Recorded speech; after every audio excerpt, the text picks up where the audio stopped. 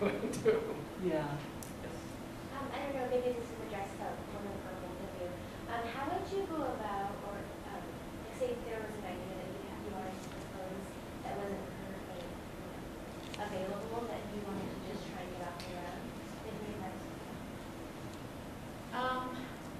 My advice is to look for every call that comes out until that one moment comes, or find a way to make it happen on your own.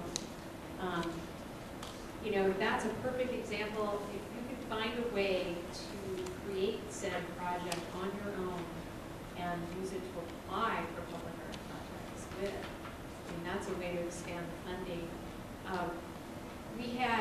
I was giving a talk once at a clay conference. We're in Seca, and somebody asked about street art and graffiti art. Well, how can I as a street artist get a project? And, how do you feel about guerrilla art? And my response to that is, do it, document it, and then submit it to us and show us what you do. So, another example, Matt and Maria had done a project at their home that was really phenomenal. They showed it, actually, you guys always showed it in the first slide. That was something they did in their personal space that they used as an example to show panels that, yes, we can actually do this. So if you can find a way to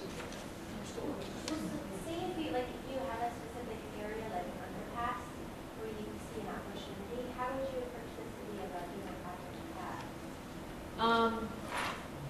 You can approach us and call us and share your thoughts with it, but again, because we can't select an artist without having this public process, there's no guarantee that you would get the project. And the way, let me back up a little bit, the way our projects come together, we will meet with different departments and go over their projects. So in other words, we just met with the water department and said, okay, where are you guys working? We have a whole GIS mapping system. We look at where their capital projects are, and then we look at the possibilities of those sites. We try and spread the money out district-wide so that every council district is getting smart work, so that every resident in the city of Phoenix gets to benefit from our program. And then from there, we build what we think the project should be. Unless, in the case of Reach 11, we're approached by a different department that says, okay, look, we have this big soccer park and we need shade, and this is what we want you guys to do. That's where I, as a project manager, and the rest of the team of project managers and our program director go out to the sites and figure out, where the work should be. It might be an underpass. It might not. I don't know if I'm answering your question. I think I am. But I've got some advice for you on that. One thing is that we found, because there have been some projects where, I'll invent something that I didn't do in my studio, but is on my list of things I'd like to do. And then I'll see a call, and it might be, like there was one in LA that was almost exactly like a project I did. And Maria saw the sketch of what I was doing, and she said, and the ideas, and she said, oh my gosh, this call is perfect for it. And so, we started to pursue it. Fortunately, we found out that the budget for the project in LA was $5,000, including travel and installation. But you'd be surprised. I mean, there are things that come up that they say exactly what you want to do. So you may not get to do it in the exact location, but there are tons of calls out there. So you might get lucky that something like that would come up. I would say too, my advice would be to concentrate on the ideas of what you're trying to develop in the process and take that to another project, because it is really difficult. If you have an idea, personally what I would do if you're that much in love with that site and your idea, I would produce a presentation about it and sock it to them and just keep socking away at it until somebody buys into it. If somebody else buys into it from some department, who knows, it might get funding, it might not. Okay, I have one other question too. How important is it to, if you're not familiar with using CAD, can you do drawing sketches of your project? Is that acceptable? And present it to the board or to these panels. You can.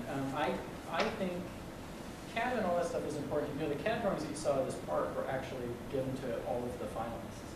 So we didn't produce them. We just put Photoshop on top of them. But CAD, first of all, for the presentation side of it, CAD's not important at all. All you want to do is present your ideas, and however you do that, however medium you work in to do that is really up to you.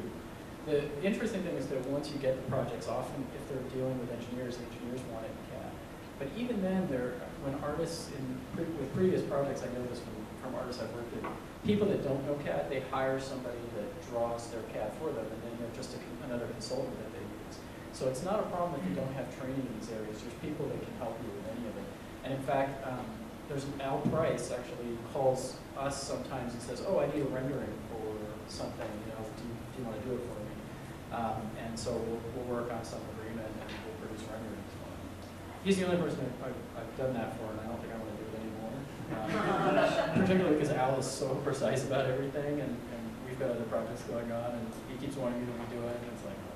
But there are plenty of people out there that aren't, doing their own work, that's what they want to do. And right now, there's tons of out-of-work people tons of out-of-work architecture students and stuff that want to pick up work like that. Yeah. I'm sorry, I just want to jump in and answer part of that. You brought up sketches. AutoCAD's not necessary, and nor is it necessary to bring in a PowerPoint. We don't distinguish how we expect the proposal or the form for it to be in.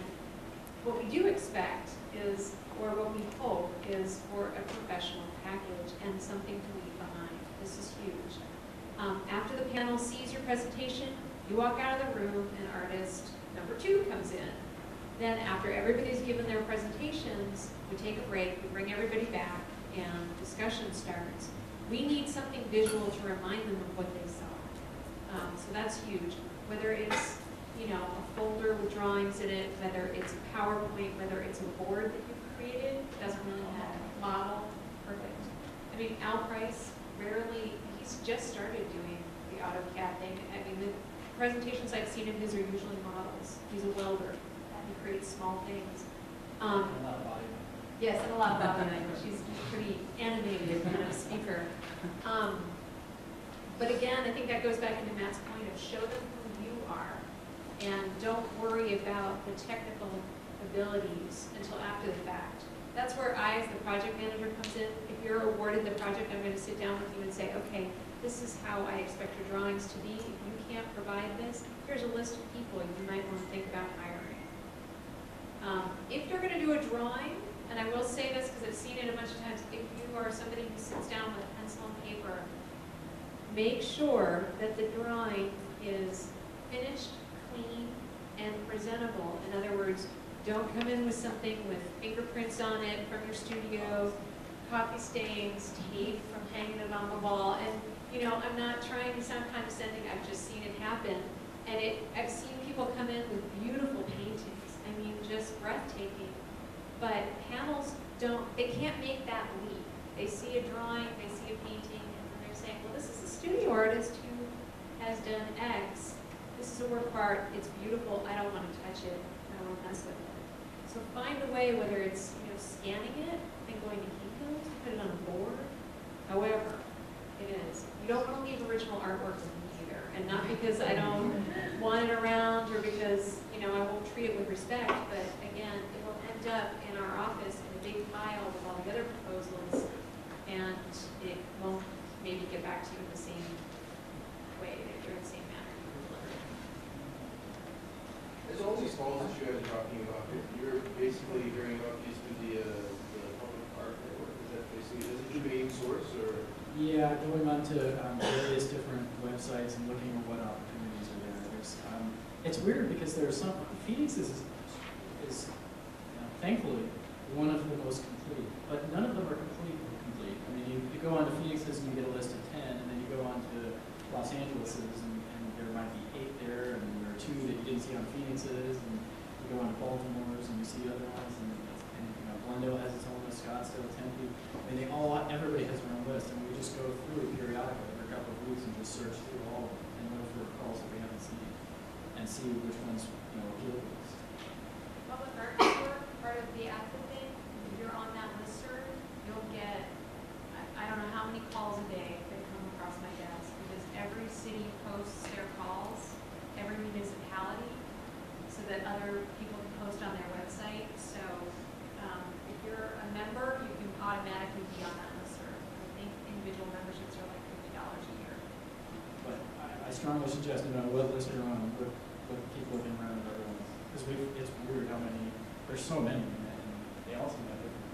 The Las Vegas one is one of the best ones I've ever. And how do you find those? You just Googling it? To found a bunch of lists, search public art calls, and most of them come up from municipalities.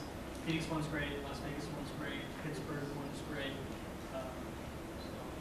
Las Vegas must have somebody just who does their community outreach, because it is a fantastic site. And it's kind of recent, I mean, they've only come up in the